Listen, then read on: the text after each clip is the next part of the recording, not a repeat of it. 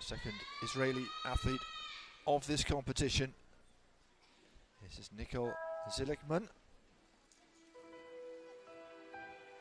Again, somebody who's used to being on the podium, certainly in Portugal earlier this year, all around second place and second in this hoop as well.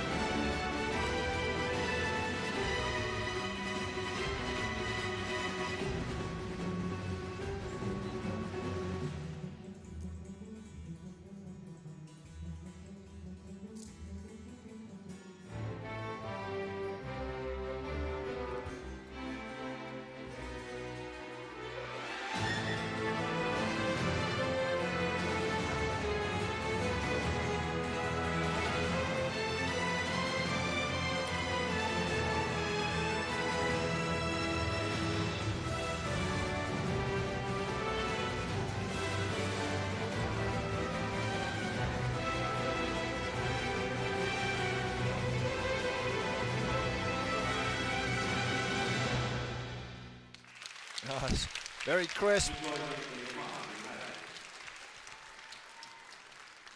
The throws, the circles, all looking good.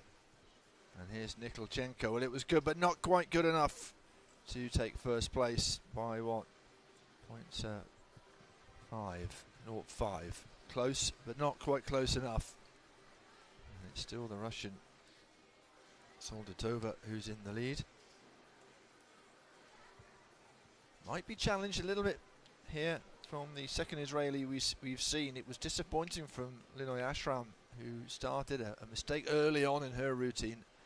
No such glaring error here from Nikol Zelikman. As I said, good results. Actually came first in the ball in Portimao in Portugal and second in the all-round rankings as well. So we'll see how she goes. Certainly a contender. And she's done herself no harm in terms of both the hoop itself and the all-round with this very crisp and precise routine. And there we go. Disappointing in the end. And the results down into fifth.